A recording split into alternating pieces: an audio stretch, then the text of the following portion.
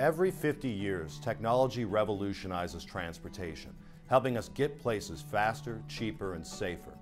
Think about it, in just a few generations, we've gone from horse-drawn carriages and steamships to SUVs and jetliners. Today, we're working on another amazing breakthrough, self-driving cars. From sci-fi movies to real-life roads in a few short years, self-driving cars are part of the automated vehicle revolution.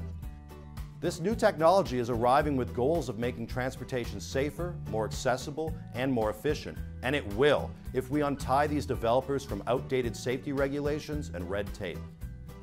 The problem is, many auto safety regulations date back to the 1980s, when desktop computers were first hitting the market. Now nearly every car has a computer in it, and these same regulations are preventing safer technologies from coming to market. The rules assume a human is behind the wheel, manually operating pedals and switches. Even though this doesn't make sense for a self-driving car, they still have to meet these same requirements. On top of that, some lawmakers want new requirements before critical engineering standards have even been written, and to halt all real-world testing. Now let's look at the cost. Nearly 40,000 people die per year as a result of crashes in America, and about 94% of these crashes result from human error. Very few cars built today are unsafe or defective.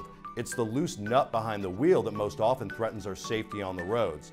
Self-driving cars could be the solution. Imagine a transportation system where simple day-to-day distractions would no longer be matters of life and death on our highways. Think about what this technology could mean for the elderly and disabled. We're still years away from self-driving cars going to mass market, and the technology has many challenges to overcome. But halting real-world deployment of self-driving cars and other automated vehicles is not a solution. We need to untie entrepreneurs from bureaucrats and outdated safety standards and keep making progress on these potentially life-saving vehicles, because slowing down self-driving cars could be a fatal mistake. Learn more about the automated vehicle revolution at CEI.org.